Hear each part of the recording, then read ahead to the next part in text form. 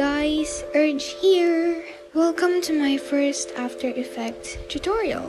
And today, I'm gonna be teaching you guys. Anyway, today I'm gonna be teaching you guys how to do my CC. Urge CC, Diffusion CC, you guys can call it whatever you want. You are going to need a third-party plugin called Magic Bullet Looks or MBL for this color correction effect. And yeah, so the first thing that we're going to need to do is pre-compose our clip. If you just finished editing and you're about to put your color correction, you want to select all of the layers and then pre-compose it. There we go. And then let's add an adjustment layer. And then go to the effects and presets panel and search for Sharpen. Now drag it to the clip. I usually put 50 if my clip is like bad quality. By bad, I mean like 720p quality. So since our clip is already good, I put like 30. You don't want to over sharpen your clip because it would look bad. If you like put it at 100, it would look like this. Wait, I mean if you put it like that, it would look bad. So yeah, I just put like 30. You don't want to like over sharpen it. If you want to see like the best results in the preview thing, you just want to like change the preview quality to full. If you're at quarter, it would look like this. So if you want to see the effects, just put it at full. There. And then the next thing that we're gonna add is unsharp mask. Drag it to the adjustment layer. And then I usually don't do anything here. I keep it as it is because I already think it's good, but if you want to change anything, you can go ahead. And then the next thing that we're gonna search is Magic Bullet Looks. Drag it over to the adjustment layer. And then click on edit. A window should pop up. There we go. Now hover your cursor to the tools tab. Go to the subject.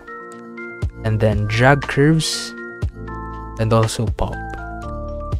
So what curves does, it basically messes with the lightness and darkness, like the shadows or anything that comes with lighting. So for curves, what I do is I bring this up. You don't want to like over lighten it or over darken it like this. I just keep it like this. I don't have exact settings for my CC, so I'm kind of like playing with this. And then I bring this up, I bring this down. There we go. You don't want to like over darken it.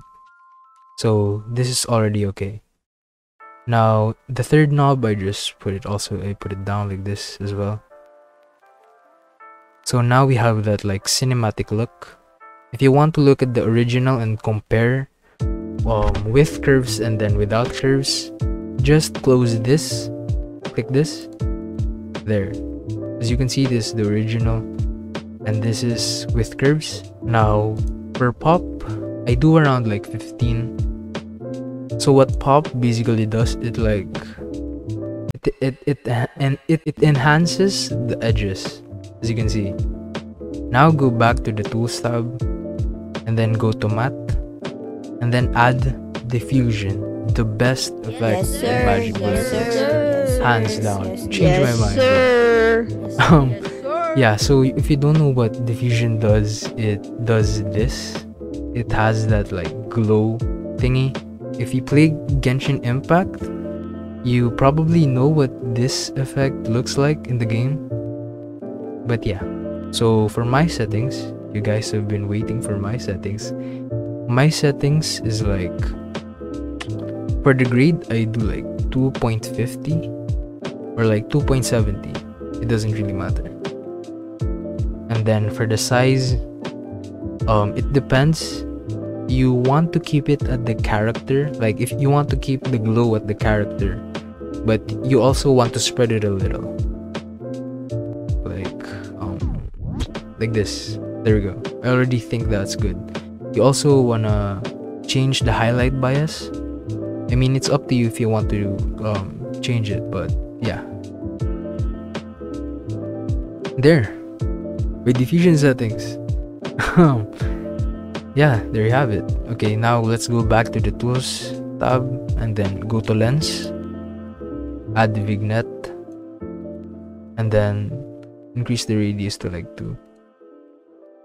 There we go.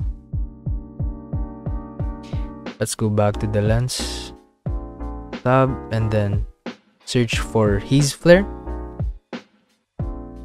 Okay, so for my haze flare settings, I put the matte box size at like 0. Oh yeah, the tint color that I use is white, but you can also use like other colors if you want. I just use white as my default. For the softness, I do like 75. There we go. And then for the reach, I do like 0. There. And then you want to increase the spillage value to like something like this. And then you want to increase the exposure value as well. There you go. You don't want to increase it too much, so you want to keep it at like that. There.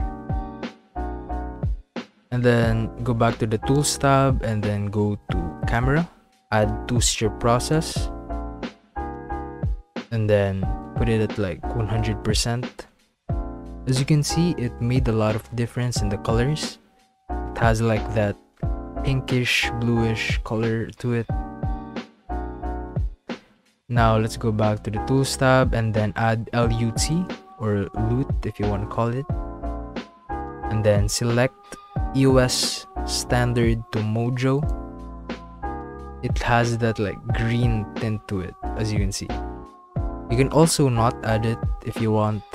That's already fine. This is already looking like an Urge style. If you want Urge style CC is like very similar to other CCs as well, like FaZe, Suya-chan, M7ZX, and my friend Emily also uses this before. But for this tutorial, I'm going to add LUT. There we go. Let's go back to the tools tab again. You can also add film grain, by the way, but it like messes with the quality if you like upload it at like YouTube or Instagram. Before I used to add it, but not anymore. Now go to post and then add ranged HSL. So we wanna like increase the colors. How do I it's hard to explain this effect. So the more dominant color in our clip is like blue and then white, or let's say red for this one. So you want to increase the blue parts, or like the blue color there. Also this one. I don't have exact settings since every clip is different, as I said before. Let's increase the reds and then orange, the purple. What I also do is I increase the red and then like make them closer to pink, so it has that like pinkish color to it, as you can see. You can also like do it with orange as well. So yeah, it has that like orange look to it. If you want to see the difference again, you just want to close this one. As you can see, it did make a difference. And if you're finished, you just wanna click on finished. And yeah, there you have it, an Urge CC. If you have this like white things in the sides or here at the top and bottom, you just wanna like decompose the adjustment layer in the clip and then add optics compensation, and then click reverse lens distortion and then set it at like that. there, so it hides like the white things in the sides. And yeah, there you have it, my CC. And yeah, I did add a preset in the description. Just download it. If you don't know how, just if you don't know how to add it to the clip, just do what we did before. Add Sharpen and then the unsharp mask. I'm not gonna do that. Okay, Sharpen, unsharp mask, and then add an adjustment layer, and then click on animation, and then apply animation preset. It's called Urge CC. Just add it, and there you have it. You can tweak with the settings. It depends on your clip, so yeah, you want to change it. I just wanted to say thank you guys for all the support that you've given me.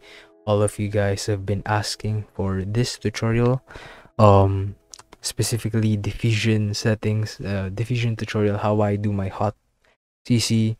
But yeah, there you have it. Also, thanks for 500 plus subscribers. I did promise that I would post this tutorial when I hit like 500. But yeah, if you think this video is entertaining or informative, consider liking and subscribing and clicking that notification bell to get updated whenever, or notified whenever I upload an edit or whenever I make another tutorial, because I am going to make another tutorial again in the future for sure. And share to your friends who just started editing in After Effects, and if they would love to use this color correction as well. Yeah, that's about it. Peace. Ooh, Pamela, heard they all tryna get in your pen. I just wanna let you know in advance, they can't handle ya.